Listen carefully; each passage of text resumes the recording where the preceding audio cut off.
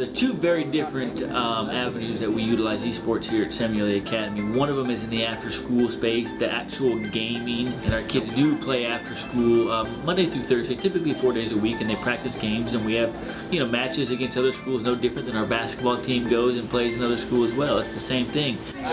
Alright, so this is our esports room. We have our Overwatch team, which is right here.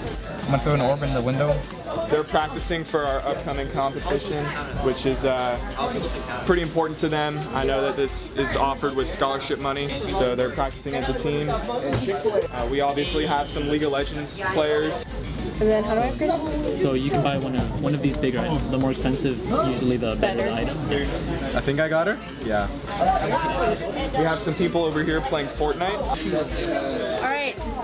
At 30. There's always been a subset of kids that are kind of hard to reach at any high school. They don't play a sport, they're not involved in a whole lot of clubs or activities, but they love video gaming. What this after-school space has allowed us to do is really to create some academic accountability. Guys, just let me know if you guys need me to ult. So the after-school space has been great. They're learning how to stream, they're learning how to build websites and shoutcasts and stuff like that. And I've already asked at least 50 people. And we just need budget right now. Dominic already told me we have a sustainability. Are we trying to get these kids to be professional gamers? Professional gamers, they're doing it 12, 14, 16 hours a day.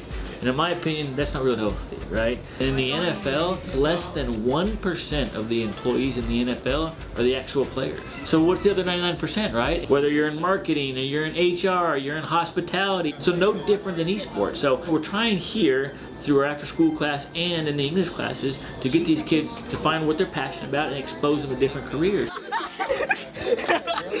Whatever it is, but we all need that outlet, that thing that we're passionate about, and they're going to do it anyway. Might as well make it a healthy situation. You're boys, let's go! We're going in. Esports is very close, and video games in general are very close to our hearts, and we like to play video games a lot. So I think it's a growing space. It's a great medium to share your talents. Yeah, this is our esports club. It's pretty cool.